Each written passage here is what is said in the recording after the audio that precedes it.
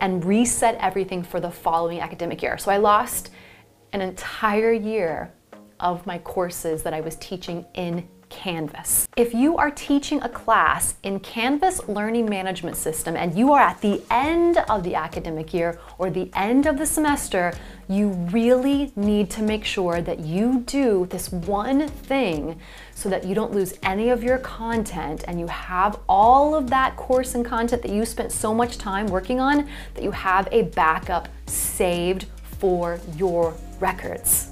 If this is our first time meeting, hi, I'm Ashlee Espinosa. I have an MFA in musical theater and I've been teaching online for over 7 years or so now. And I want to show you all the tips and tricks about how you can work online, teaching online, coaching online efficiently, effectively, and without all the extra anxiety and stress. This video is part of my series, Canvas Tutorials for Online Teachers.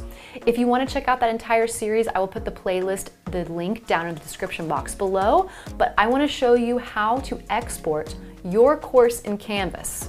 And the reason why is because from personal experience, I spent an entire year at a university, and at the end of the academic year, I didn't realize my first year there that as your contract ends, even though I had a contract for the next year, I lost access to my Canvas class because they cancel out all of the contracted workers and reset everything for the following academic year. So I lost an entire year of my courses that I was teaching in Canvas. Some of them synchronous, some of them asynchronous, and I lost all of that work, and I don't want that to happen to you. So here's what you're going to do to be safe, and it doesn't take any time at all. First thing you want to do is go into your dash, and I want you to click on courses on the left-hand side and pull up the courses from that academic year. Let's do an old one, for example, on my end here, one of the schools I've taught at before. I want you to find the course. You're gonna have to do this to every single course. Find the course that you completed that year that you spent all of that time creating. After you open it up, I then want you to go down the left-hand side. Yours may be different than mine, but go to the left-hand tab in that course and click on Settings. After you click on Settings, it's then going to open up, and on the far right side, you're going to scroll down to click on Export Course Content. After you click on that, it's going to open up this export area, and this is for every single course that you'll want to do this for. Now, we do want to make sure that the course is ticked, not quiz. Course is ticked. We're going to click Create Export, the big button. Yours might be a different color depending on what class it is. Depending on how large that file is, how much content you have, it may take a little bit longer or it may go quite quickly, which is what's already happening here right now. Now it does tell you over here, you can leave the page and you'll get an email. If you don't get the email, just give it a few days. Your school or institution, it may take a little bit longer for it to get to you. I'm gonna let it process, and I also wanna tell you that the reason why you're exporting this file is not only because if you lose it, you wanna have a backup, but because if you're teaching at multiple institutions, or say you have one class or two classes that's your bread and butter, and you're a freeway flyer, as we call them here in California, or you wanna teach at different institutions that same course, you have to have that file exported this way so you can then upload it into that other school and institution. You can copy a course content, and I have a video about that. I'll link it down in the description box below if you're in the same institution. But if you are taking one file from one institution's Canvas, Canvas organization and shell into another one, you have to export it. So it says your course has been exported. Here's the tricky part. Make sure you're watching this step. We're gonna go back, and right above on that screen, we're gonna click New Export. Click New Export. After it does that, it then automatically, you're gonna see it on my screen here, it downloads it to my desktop. Now here's what you wanna do after that. As soon as you finish, you want to get an external hard drive with all these files. This is the one that I like. It's really small. It is compact in your palm. Doesn't have that spinny wheel on it. So I will put the link, my Amazon affiliate link to this one down below. It is a little pricey, but I'm telling you in the long run, it holds a ton of material, ton of content, ton of digital files. After you do that, now here's how you're going to then import it when you're ready for that new class. Really quick and easy.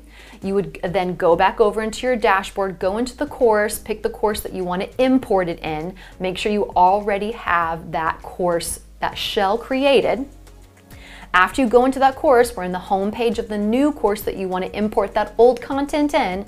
Then go to the far right side in the course you want to import all that content in. Make sure you do this at the beginning of the semester or quarter. Click Import Existing Content. After you do that, at the top next to Content Type, then when you go into Select here, you're going to want to click Canvas Course Export Package. Click on that. Click Choose Your File. Find that file that you downloaded earlier or from your external hard drive that you saved. Then we're going to tick All Content here next to Content. Then on Options, you're going to want to adjust the due dates. Now this is not perfect, but it's a great way to take all the due dates that are in that old class and reorganize them to the one that you're working on right now, because it'll probably be different. Put your beginning dates, change your beginning dates, change your ending dates. Actually, you could probably just do the one on the right here. Change to, this is the start date of your new class. This is the change to the ending date of this new class. And then you're going to want to click Import. Now, be aware that none of your student content is going to be shifted from one course to another. All you're going to export and save that Canvas does for you is the content that you put in there.